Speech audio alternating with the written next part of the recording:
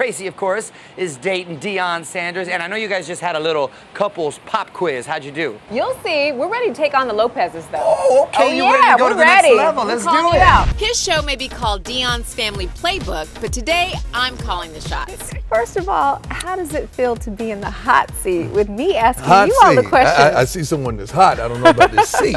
I like it though. Let's do this. Let's start with the most important question of them all. So have you been watching me on Yeah, that of show? course. How am I doing? Am I okay? No, I'm just warming up. You're not just okay. You're magnificent. Thank you. First of all, you have a wonderful team. Whoever put you guys together did a phenomenal job. The very busy Deion making time for me during a break from his gig as commentator for the NFL Network. Extra, turning the tables on both of us with a he said, she said quiz, starting with who's the better dancer. She's a groove. You know, she ain't finna just pop, lock, and all that for you, man. You know, she ain't finna just break it, take your head, and, you know. Okay, how about who's more competitive? We don't compete with one another. We complete one another. That's what we do.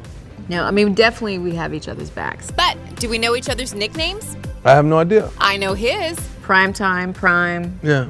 That's it, right? Deion, surprised with mine. They call me Gumby. You know, that was when I was doing the dancing and cheerleading and stuff. Yeah, you can't tell a I'll man. never- You can't tell the whole world you flexible like that, baby. Okay, maybe we might have to come up with a new one.